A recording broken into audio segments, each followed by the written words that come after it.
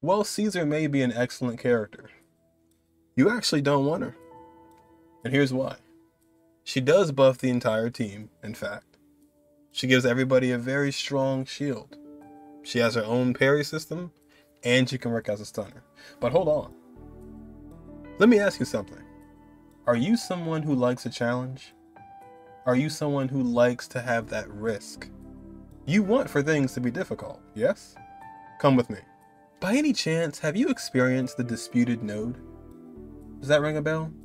The Disputed Node was a mode that is permanent in the game, and on the 8th stage, you went against this gentleman here, the Rampant Brute.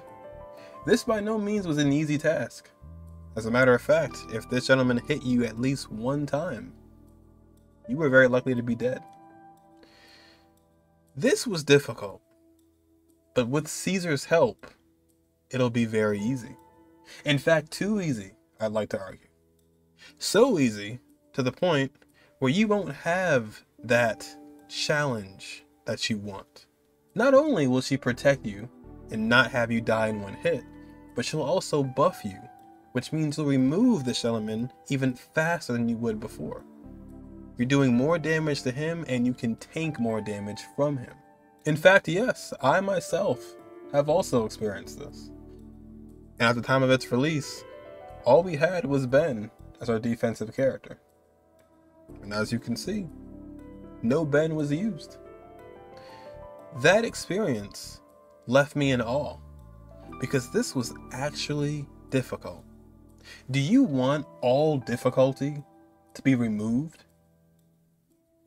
If you don't, I recommend steering clear from Caesar King. The game's content is only going to get more and more difficult as time goes on.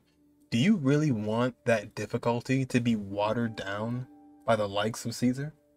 No, you want to dodge, you want to counter, you want to feel like your life is at stake when you're fighting these battles. And that's why, if you're planning to skip Caesar, perhaps you may not regret it. For all of you Miyabi savers, just think about it. You can have the most powerful, wide-eyed fox in your arsenal if you just keep saving. Broken support, not balanced, no dodge showcase, most broken agent.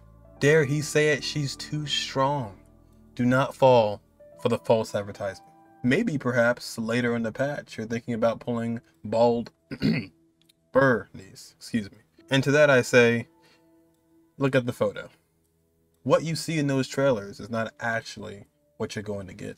May I remind you, they're actually giving away a free Lucy in 1.2. With your free Lucy, why do you even need Burnice? The definition of being efficient and keeping your polychromes to yourself.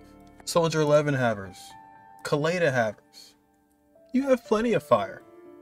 If you have neither one of them, once again, your free Lucy is on the horizon. You do not need to fall for any traps. Speaking of traps, rat. Don't fall for the rat trap. And if you have already, she doesn't need to have Burnice. She can do everything she needs to do on her own. And no, I did not fall for Jane. I just have research purposes. Who says your anomaly has to be fire? Your anomaly's right here. There's Piper. And to heck, Piper, Lucy, Caesar, Burnice, Sons of Caledon. You don't care about the Sons of Caledon. You don't even know what happens in the Outer Ring. We're a new Eridu. New Eridu is the people, the Section 6, the crew that we know. We've talked to them before.